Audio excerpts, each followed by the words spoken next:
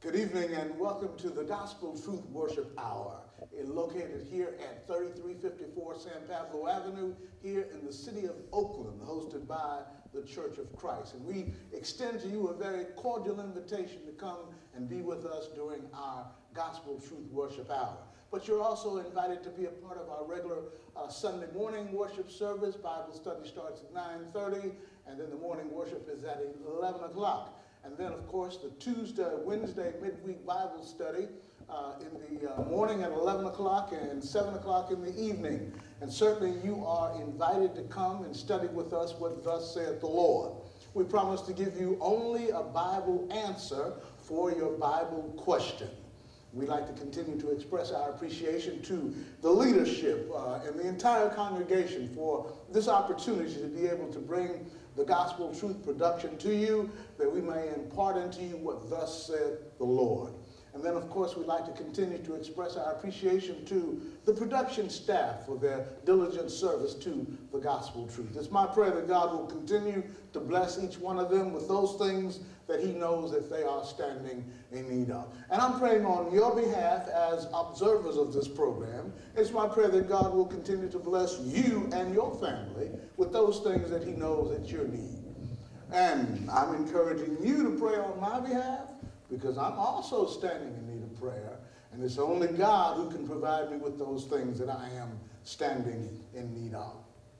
And then, of course, we would like to let you know that we do have a prayer list, a Gospel Truth prayer list, and we're working on making a transition so that it can be a part of the Gospel Truth Worship Hour. But nevertheless, we're going to forego that list tonight. But there are two names, of course, that I'd like to put on it, and I'd like for you to be mindful of them during this particular period. The first one is the Eddie Langford family. We're praying on behalf of Eddie Langford III, and it's our prayer that God will bless him and keep his strong arm of protection around him during this period of his life. And then we're also praying on behalf of the John Bradshaw family during this time of their bereavement, at the time that John has lost his sister, Deb. So we're asking you to put them on your prayer list, to keep them there, and we're praying that God will continue to be with them and to comfort them during this time of their bereavement. And of course, remember, the Gospel Truth also wants you to know that if you're standing in need of some social service, maybe you need a food program or a rental assistance or child care or services for battered women and much, much more. If you call 211, that's 211, it's a referral service. There you basically tell them what you're standing in need of, and they will refer you to the source that should be able to resolve your problem. So just keep in mind, 211. And then also, we know that jobs are becoming more plentiful, but there are still a number of people who are unemployed. We want to remind you that the East Bay Works One-Stop Career Centers are located throughout Alameda and Contra Costa counties.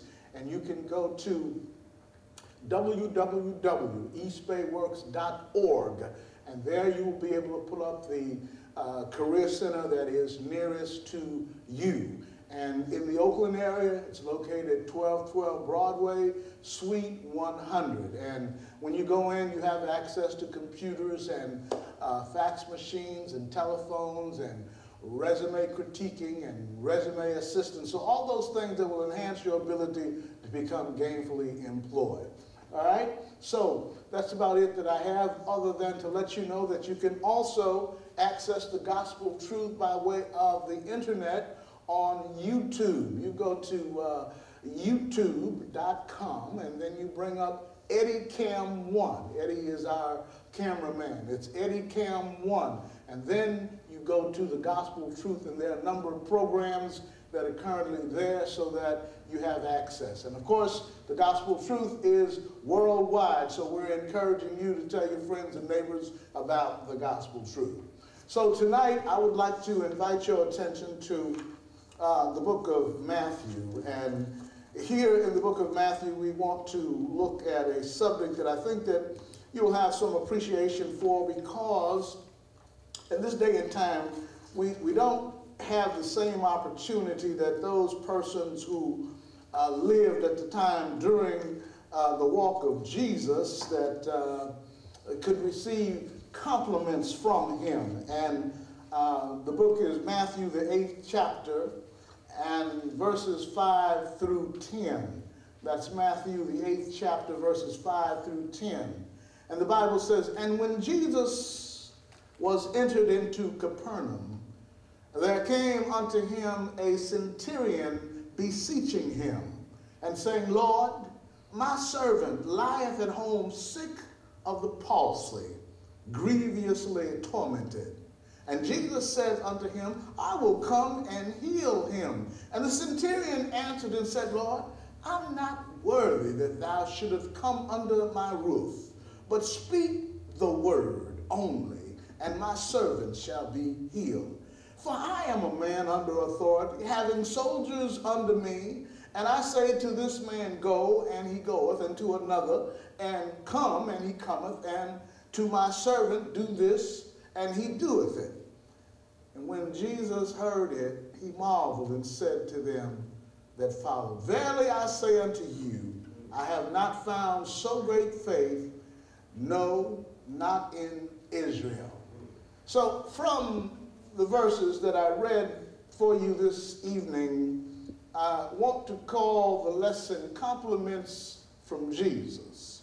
Compliments from Jesus. Now, Jesus was not a flattering type of person. And then the Bible lets us know that flattery is really nothing. And you can go over to Psalms, the 5th chapter and verse number 9, and your enemies like to flatter you, okay?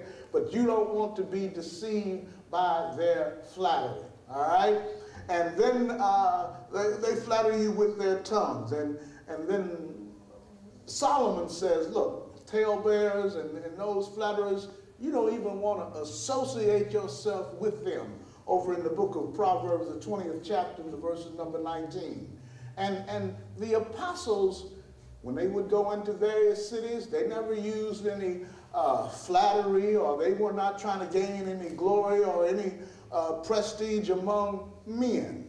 They went forth to preach the gospel of Jesus Christ, all right? And then you can see that according to 1 Thessalonians, the 2nd chapter, verses number 5 and number 6. And Paul said, we didn't come to you with any enticing words and trying to gain favor, but we brought the gospel, all right? So now Jesus knew the minds of all men. And so he did not misplace a compliment. We find in the book of John, the 2nd chapter, and the verses number 25, he didn't waste his compliments. He dealt with people as he saw them, and if they were worthy of such, then of course he would provide a compliment. The book is John, if you will, the 2nd chapter and the verses number 25. John 2 and 25. And listen now what the Bible says with regards to this matter, okay? Verse number 25. And need not that any should testify of man, for he knew what was in man. So the Lord could discern the thoughts. He knew a man's heart. And so he didn't have to, try to make friends with somebody because of whatever it was they were doing. He could tell because he knew them. So he didn't pay any compliments. But now he did. The book is John, the 1st chapter, and number 47. And what we find here is that there was Nathanael. And so you see Philip, after he had gone and got his brother and said, look, we found the Messiah. Then Philip also went and found Nathanael and said, we found him of whom the prophet said was coming. And so when Jesus looked and saw Nathanael coming, the Bible said, Jesus saw Nathanael coming to him and saith unto him, Behold, an Israelite indeed in whom is no guile. Now, in other words, Jesus had observed Nathanael under the fig tree. And he saw him working diligently and honestly and sincerely with regards to serving the Lord. Now, there were a good deal of corruption amongst the Jews. But here was one who was right in the sight of God, the sight of the Lord, and Jesus was impressed. All right? And he was so much impressed that he indicated that Nathanael was guileless. Okay? Because of his guilelessness, he was pleased with that man. Now, what do you mean? See, generally, a person with guile, they've got a gift for gab, and they have something they want to talk out the side of their mouth, or they want to tell you this and tell you that. And if you believe them, then I have a bridge to sell you. Okay? But this man, he was not about that. He was strictly business. He was righteous, and the Lord saw that. All right? And so the Lord complimented him. I want you to understand, the Bible says, Verily, verily, I say unto you, hereafter you shall see heaven open and the angels of God ascending and descending upon the Son of Man. The point I want you to see here, though, is that Jesus answered and said, Because I said unto thee, I saw thee under the fig tree. Believest thou? Thou shalt see greater things than these. All right? So the compliment that Jesus paid was this man was guileless. All right? He paid a compliment to him. So if you are sincerely worshiping the Lord and you are studying like you want to, like the Lord wants you to, then you're being complimented. So this is an example of how and why the Lord compliments. Okay? So that's why tonight we're talking about compliments from the Lord. All right? And then we find that the uprightness, this particular uprightness of him impressed the Lord. And that's what we found over in John, the 1st chapter, verses 41 through 51. So again, if you are sincerely and honestly worshiping the Lord in spirit and in truth, you are being complimented by Jesus. Now, in the beginning, I told you about the Roman centurion, all right? And we want to see the compliment that Jesus paid to him. Here was a soldier, a centurion, an officer, okay? So he went to Jesus and he said, Look, my servant is at home sick, all right? He has the palsy. And I wish that you would come and heal him. So Jesus said, okay, I'll come and heal him. The centurion said, well, now, Lord, wait a minute. Let me be honest with you, okay? I am a man, you know, I do all kinds of things, and I'm just really not worthy, Lord, for you to come into my house, all right? But I know what you can do. So he went on to tell Jesus, he said, now, I'm a soldier, and I have folk under me, and I'll say to this soldier, you go and do this, and they'll go and do that, or come here, and they come. And he said to Jesus, and I know that if you just simply speak the word, it'll be done, all right? So you know what Jesus said? I haven't seen such great faith like this, not in all of Israel. All right? So what am I telling you this morning, this evening rather? That when you do things like the centurion, your faith is great. When you recognize, see, somebody always wants the Lord to be with them. In other words, they get up off their knees and say, now, Lord, where are you? Well, we always recognize that he's always on time. He's never there when you want him, but he's always on time. And some of us just think, as soon as we call him, he's got to be there. But you have to have faith knowing that he will arrive. And then knowing that, then he will compliment you because your faith is great. Yeah, we're all going to have some trials and some tribulations. There are going to be some ups and downs in our lives. But you see, we have one who said, I'll go with you always, even to the end of the world. So we have to just cast our cares upon him because he cares for us. And know that whatever situation we're in, somebody said nothing's too hard for God to do. All right, so we want to trust him that if your faith is great, then you will be complimented by Jesus for your great faith. All right? Now, Jesus also complimented John the Baptist.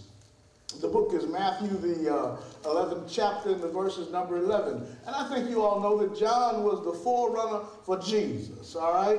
And John had a job before him. The Bible says, "Verily I say unto you, among them that are born of women, there has not risen a greater than John the Baptist, notwithstanding that he is least in the kingdom of heaven is greater than he." So now, John had a mission. He was on a mission to make known that Jesus was coming. He was the heralder of the prophecy, the coming of Jesus. And he went about doing that. In fact, he taught what the gospel was, and as a result of that, he lost his head because he stood up for the truth. Jesus is simply saying here that because of his work, he is great. But you need to understand that those of us who are least in the kingdom of God are greater than John, because John did not have the opportunity to enter into the Lord's church. But the bottom line is that John did the work. He was preaching over there in the city because there was much water over there. And that should give us an indication as to what God requires of us even today. Because there's still folk who don't want to acknowledge that, baptism is essential to salvation. And then there are folk who just say, well, look, we'll just pour a little water over your head, or I'll dip my fingers here and I'll spray you like that, and you'll be born again. Well, we talked about that new birth not too long ago, and that's not the way that it's done. We did have new birth today. Two members were added to the Lord's body. They went down in the liquid grave of baptism for the remission of their sins, and they rose to walk in the newness of life. And you also will be recognized and acknowledged for the work that you do, okay? And we all have work to do. There's something for all of us. Remember the talents, right? Yes. The Lord has issued talents to everybody.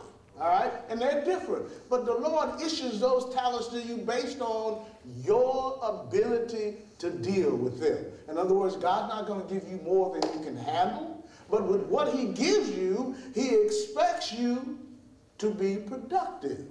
Otherwise, he will say you are an unprofitable servant. And I don't think that any of us want to hear the Lord say that you wicked, slothful, and unprofitable servant.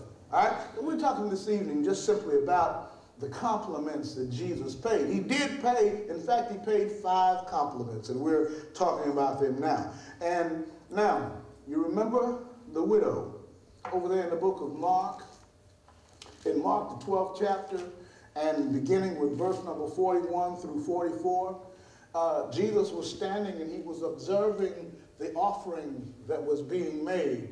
And in the process, there was a little widow lady. You know, a widow is a woman who her husband is deceased, okay?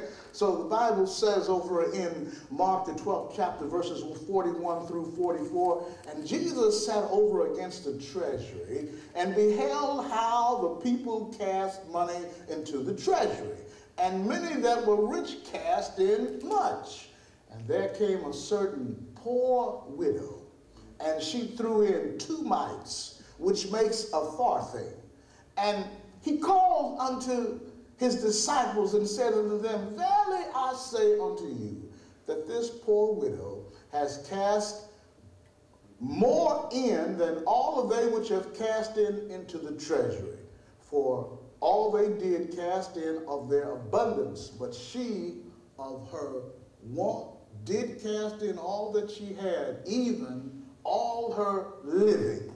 Now, Jesus is not saying you have to give him your last, all right? But the point is, when you make a sacrifice and you give, and he sees that, then he acknowledges, look, this person, I know their condition, and they're giving me the best that they can. Now, somebody might make $100,000 a year, and might only put in, what, $50, whatever, a small amount. In other words, they're not doing what they should. And then here's a poor man, poor sister, and they're just giving their best and doing just as much as this rich person or this person that has a high income. So the bottom line is you need to see and know that you are complimented by the Lord when you give and you work to the best of your ability. And now God is not always, now of course your money does help because it helps to promote the cause of Christ, but the Lord is expecting you to help move the congregation, help do the work, all right? We have people that are off sick. Sometimes you have to call them, all right? You have to go visit with them and see what it is that you can do. So when you give your all to the Lord, then believe me, the Lord is complimenting you just as he complimented this woman, all right? And then the last illustration I want to look at is found also in the book of Mark, the 14th chapter, verses 3 through 9. And here what we see is that Jesus was in Bethany, all right? And he was in the house of Simon the leper. And as he sat at meat, the Lord was sitting down having a nice meal.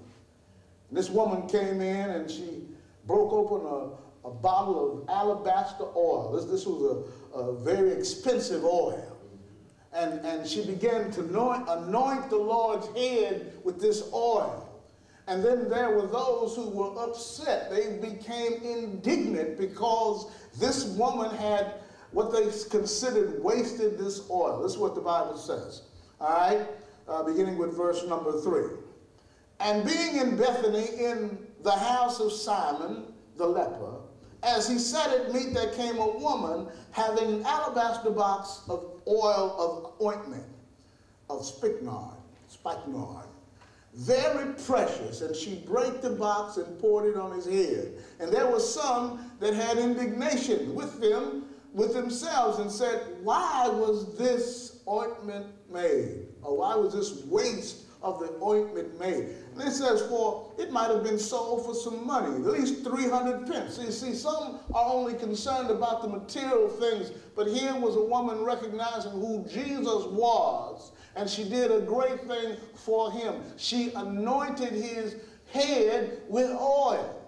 And then, of course, there were those, I won't call them elders or deacons, but anyway, there were those who were upset because this woman had done this for the Lord. All right? So the point here is that when you do things for the Lord, for his service and this sacrifice that you make for him, remember he says, present your bodies as a living sacrifice, holy and acceptable unto God. And this is not hard. He said, which is your reasonable service. So when you give reasonably to the Lord, when you do good things for him, then of course you are going to be complimented, all right? And then this is what Jesus said. He said, for you're going to have the poor with you always. And that was the point that they were making. That, look, we could have had some money to sell, to give to the poor. But he knew that their minds, the Lord knew the minds of everybody, all right? But the bottom line was this.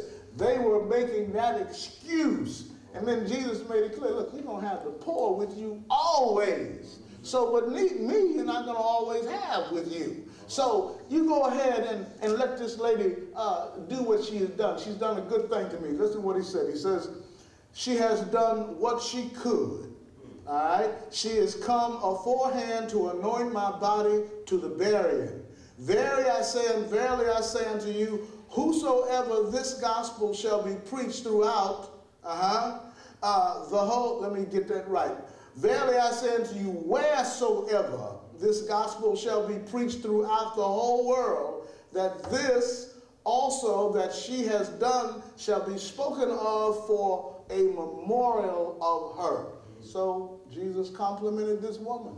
She did what she could for him. All right? So when you do what you can for the Lord, he acknowledges it. You don't hear him saying, you know what, that was a good job, I appreciate that. But he's given us an example of when he will give a compliment. And he does compliment us. Like I said, we don't live in a time when we can walk and talk with Jesus as they did in the past, and people, Mary and Martha and Lazarus, and those people who had real good friendships with the Lord. Well, the point is, it's written. He's already given us the opportunity to know that he appreciates us when we do good things in his sight. And one of the best things that he has done for us, and we should recognize, is that he made the sacrificial offering of his life, that you and I might have a right to eternal life. And you can come and receive some compliments from the Lord by coming into his vineyard. He says, come into my vineyard and work. He didn't say come in and sit down. He said come in and work. And whatsoever is right, I will pay. Okay? And you heard me not too long ago. I said payday is coming, and Jesus is paying. So I hope that you are working hard for the Master. If you're not, it's not too late to get busy. All right? Time is winding up. We are in the last days. So if you haven't made your calling and election sure, it's high time that you wake up out of the sleep that you're in and recognize that it's later than you think. All right? So if you are out there, I know sometimes you're young, but I tell you, if you are 12 years old, remember Jesus at 12 was about his Father's business, okay? So if you're 12 years old, 13, 14, 15, the Lord is willing to accept you to come into his vineyard and also work, all right? And then I know some of you up there, you real grown, you're 21, 22, and you know, you're out having a good time and doing all those things. You're not really even thinking about the Lord. You too should know that, death is certain, all right? It doesn't have any respect to persons, young people, old people. 30 years old, 35, 40. Oh, and you've been blessed, you're 50. Oh, count those blessings. You need to recognize whether or not you have given the Lord any of your service. Say, what, he blessed you to be 60? Oh, you really need to count your blessings, all right? And you should know that the sun is about to go down. You need to make sure that you've done things right in God's sight so that when you come before him in judgment, you'll hear him say, well done. Well, how am I going to hear that? Well, first of all, you need to hear his word, all right? The Bible tells us that the word of God is quick and powerful. It's sharper than any two-edged sword. It pierces even to the dividing asunder of the soul and the spirit, the joints and the marrow. You must believe his word, repent of your sins, and confess that Jesus Christ is Lord, and then finally be buried in the liquid grave of baptism. By doing those 5 things, the Lord will add you to his body, which is his church. And then if you live a faithful life, then you will be saved in the end. I'm encouraging you to join us again next week, and better yet, come on out and be a part of the Gospel Truth Worship Hour. So until next week, it is my prayer that God will continue to bless you and your family and to keep you all safe.